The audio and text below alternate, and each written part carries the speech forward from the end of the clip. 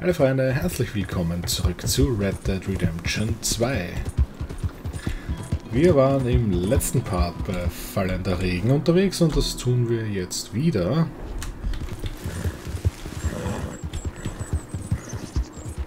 Beziehungsweise nicht direkt zu ihm, sondern zu Captain Monroe.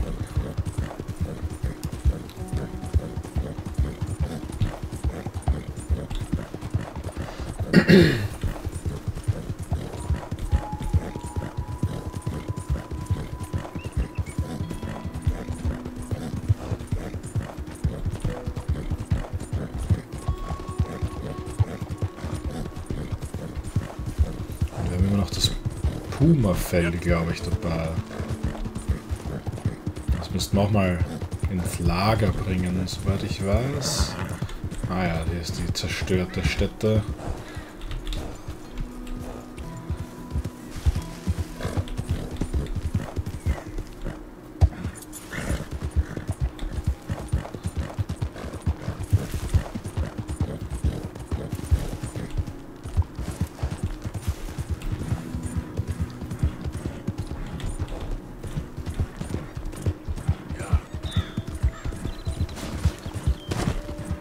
Spawnen sie alle rein erst.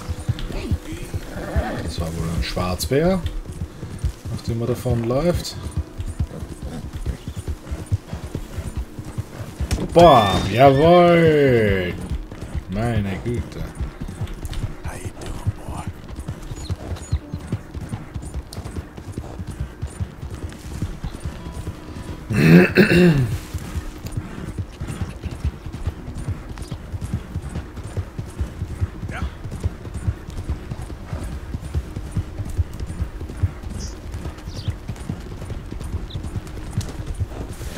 Sollten aber bald da sein, ha?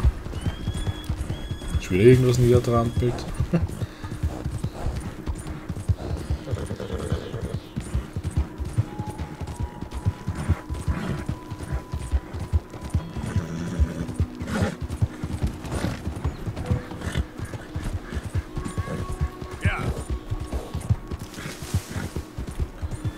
Ah, jetzt sind wir aber da.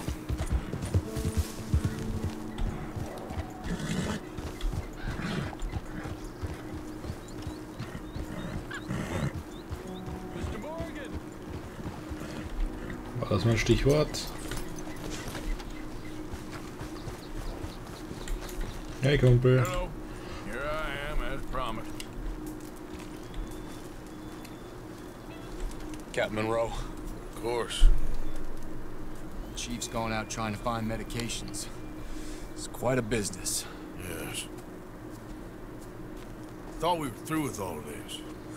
We are, mostly. Colonel Favors seems to think the natives have broken some promise they never made, and apparently he's punishing them by withholding vaccines sent down by the federal government. Really? I was supposed to oversee the administration of the vaccines. Now I hear the wagon's been diverted. Why would he do such a thing? To be honest, I truly don't know. They say he didn't have a very good war, so maybe he's trying to start another one. Is that what you think? I'm trying to find out. He knows I'm trying to find out. He'd love to provoke me almost as much as he'd love to provoke these poor bastards. Meaning? Meaning that despite the fact that I think he's a horse's ass, he knows I think that. So we're just stuck here trying to make the best of things. This is the best of things. Children dying of diseases. No. This is awful. Where is this wagon? Where can we find it? I can show you. Supposed to be heading to a pediatric coming up through Valentine, but it's been diverted south instead. Come on, Captain Monroe. Mr. Morgan, you must act with due caution. Oh, we shall. We surely shall. Now come. Okay. I think I know a spot where we should be able to intercept it. Lead the way, Captain.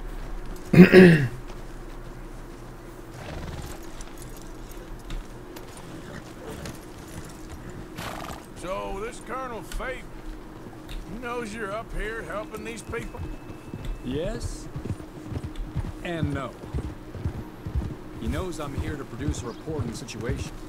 I was sent down from the north after all the news of unrest in the region. But I think my presence might be making things worse. What do you mean? I worry he's taking some of these actions more to protect himself now. He can incite more retaliation, maybe he can prove a stronger defense. Like destroying that shrine. Yes, and taking their horses. I mean, I don't know if he personally sanctioned any of this or not. This is the other problem. There's a culture now in his regiment. The rot has traveled down the trunk. Okay. Well, just show me where to find this wagon and I'll get the medicine for you. You don't need to be involved. Thank you, Mr. Morgan.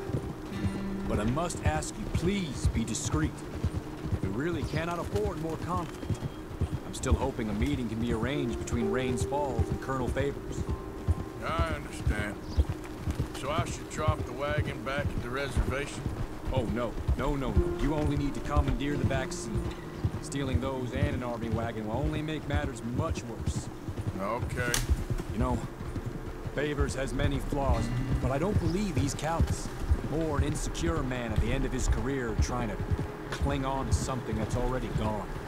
He fought for the Union in the war. His record was considered far from illustrious. A failed man is often the most dangerous. Tjo, das klingt nicht gut. Hoffen wir mal, dass es nicht zu sehr ausartet, sonst müssen wir in den Krieg eingreifen. This is the spot I was thinking of. Let's get up this way. Sure. There's a nice vantage point up at the top here.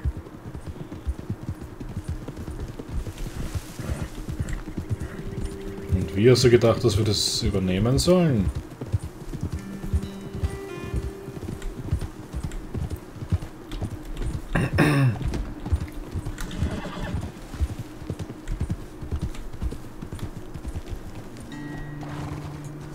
Okay, let's dismount here. Best leave the horses back a bit. We'll have a good view over the road from Ups, this Entschuldigung.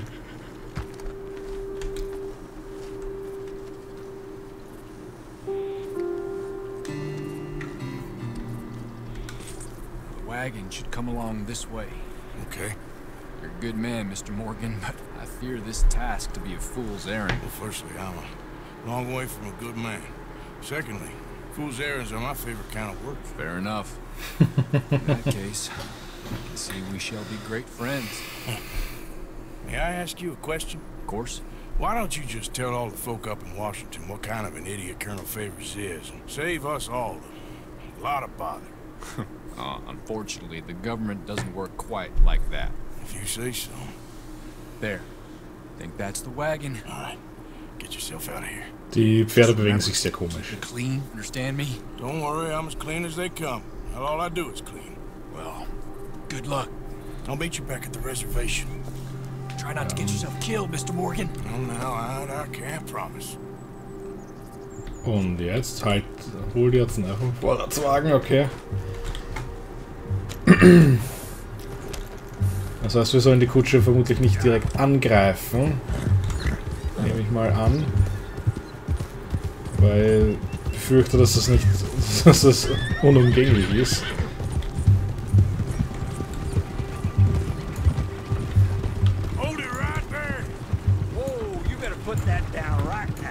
Oder?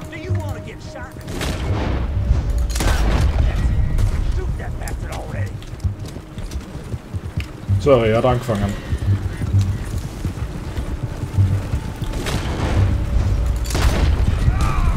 I'm sorry.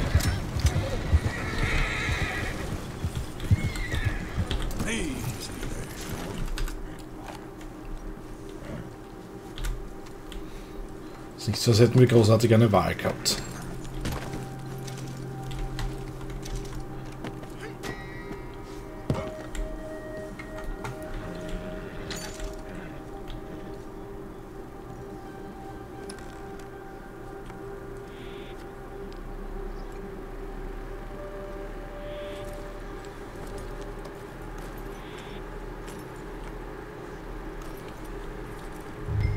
Sonst noch was? Denke nicht.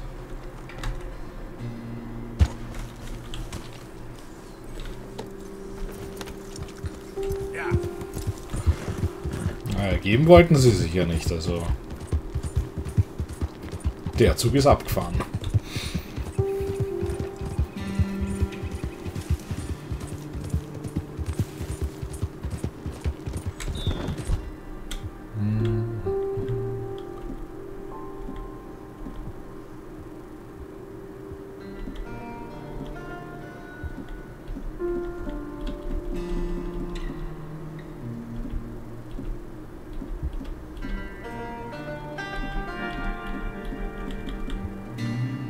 Die macht wohl am meisten Damage, dann bleiben wir auch bei der. Und dann noch was fürs Schneller.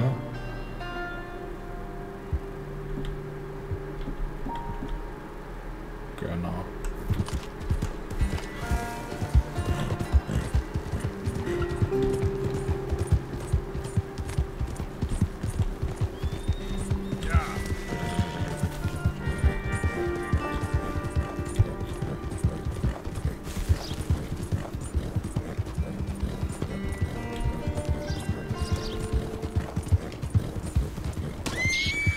Entschuldigung.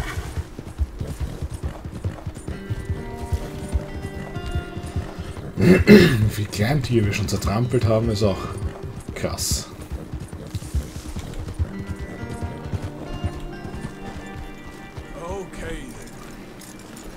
Das Pferd frisst irgendwie ganz schön viel gerade.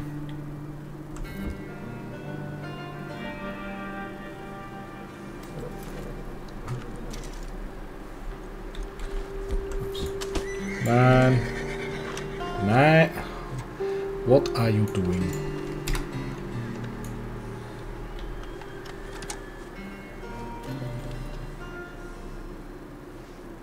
Du bist ja gar nicht dreckig. Time to go, boy. Yep.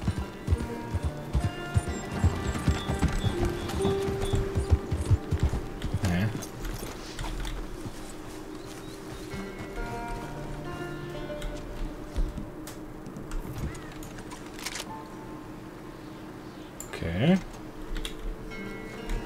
Achtung. Arsch. Damn it.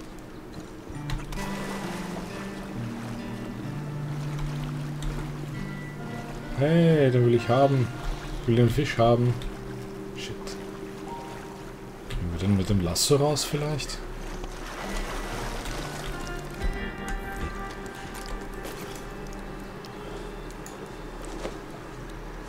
Und untergegangen. Shit. Mann! 3-Stern-Fisch. Groß. Fuck.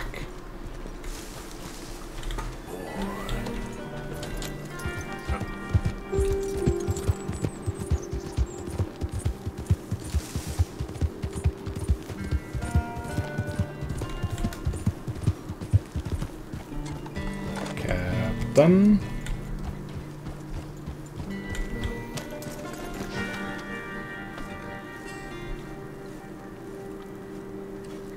Ich habe gute und schlechte Captain Nachrichten. Monroe, I got the medicine. Oh, wonderful. That's great news, Mr. Morgan. Yeah, don't worry. It didn't go too bad. I'll have to take your word for that. We could both swing for this. Yeah, well, I think I'm a little past caring about hanging, Monroe. Maybe. I just hope Colonel Favors thinks he was robbed by bandits and not... Oh no, I'm still a bandit. There ain't no doubt about that. Of course. Well, I better get to work. Thank you, Mr. Morgan. Bandit or not, this was a good thing.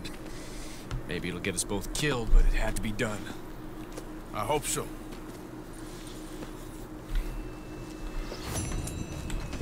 Come on, pal. Das ist mal zu langsam. Ohne entdeckt zu werden. Junge, wie stellt euch denn das vor? Wie stellt euch denn das vor? Ohne entdeckt zu werden. Man soll einfach auf die Kutsche aufspringen und die hören das nicht, ja? Na komm, beweg dich. Fertig, beweg dich. Oh Mann. Warum ist das Pferd zu langsam? Komm schon.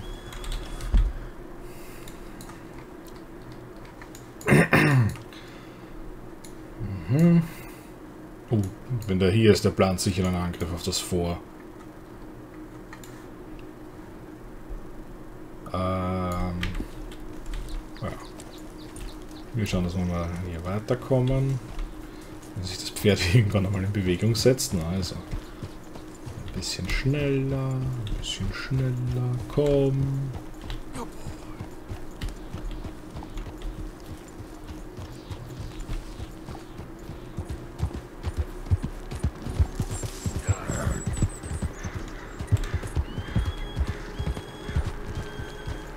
So, hier gibt's Fische.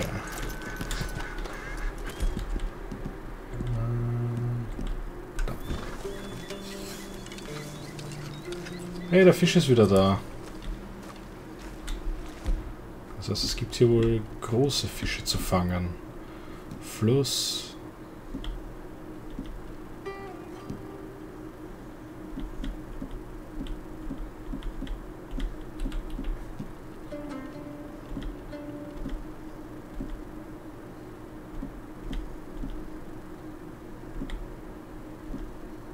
Mist. Wir haben nichts mehr hierfür. Und wir kriegen den mit dem Lasso wahrscheinlich auch nicht raus.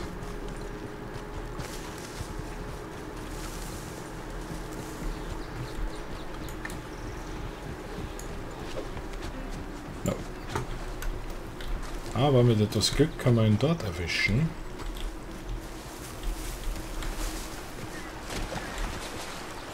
Wenn er angespült kommen sollte, aber der ist schon wieder untergegangen.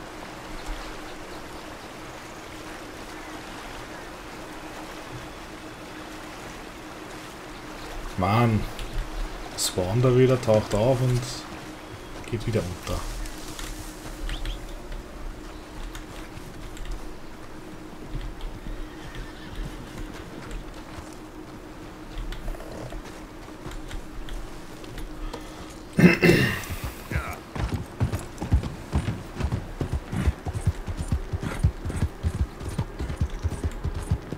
Gut, dann begeben wir uns heute mal dahin und schauen mal, was passiert. Ob wir jetzt einen Krieg anzetteln oder nicht. Was sagt eigentlich die Zeit, dass ich das nicht wieder übersehe? Oh, der Part ist fast zu Ende. Okay, dann schauen wir mal darauf, was beim Lagerfeuer ist. Schauen wir mal. Wird es eine Schießerei oder wird es ruhig? Hey, Bro. Du hast eigentlich mal einen Sattel am Pferd. Hey, Kumpel. Ah, einer, der freundlich ist. So where are you from, friend? Kinda all over the place. I am from Mexico. I left because my best friend, a man I'd known my whole life, betrayed me. And why am I telling you this? Because off in the company of strangers is the best kind. The closer we get, the more cruel we become. See, you know it too. No. I don't know how well you know the town of Annisburg, but they tell a story of three brothers, close as can be, until greed destroyed them. They found gold together, but one of them ran off with it all. Now, the three of them lie dead. Naja. They say the brother marked the spot where he'd hidden the gold with tree carvings until he was followed there and shot dead by one of the other brothers. As far as I know, it's never been found. Okay. And neither has the body of my best friend. So was. Well, I've rested long enough.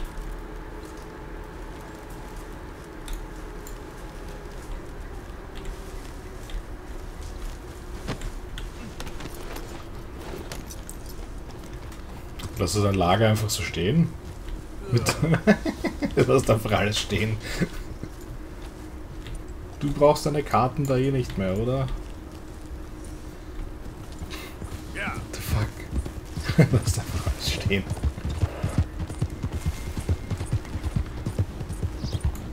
Hey there!